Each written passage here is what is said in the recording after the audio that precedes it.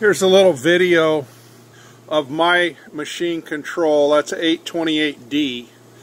So when you start the machine, if it's not on the jog button, which is that button right there that's green, then you need to push that button. Then you come up here and you'll see this TSM. Push TSM. This brings you to this screen here. Up in this top corner it says select tool. Select the tool. Then you can pick any of the ones. Right now I've got a 250 N mil in there, but I'll just come down here and pick one of these other ones. So that's a drill that I've chosen.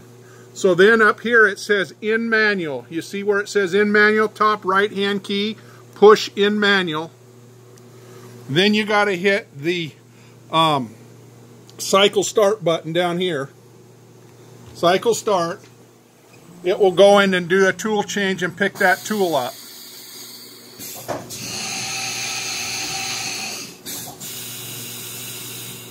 Okay, so now I've started the machine, and if you go in here to the work offset, it's still in machine coordinates. I haven't set an offset on it, so it's in basic reference. That's where I measure all my tools. Okay, so now if you look down here in the bottom of this TSM screen, you'll see this button that says measure tool.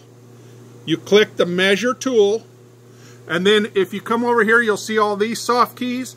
The way I do it is I click lengthen manual because I don't have a tool setter, and then it's going to tell you this. So now you're going to drop that down to some point of reference. I use a simple analog tool setter and bring it down. I set that on top of my table, and you can see where I have it set at 3 inches, and then that tells it it's 3 inches. And then to see the button that says set length, you push set length and it's set. That's it. You go through all of your tools, pick up all your tools like that, and that will put them all in your tool table. Let me know if you have any questions.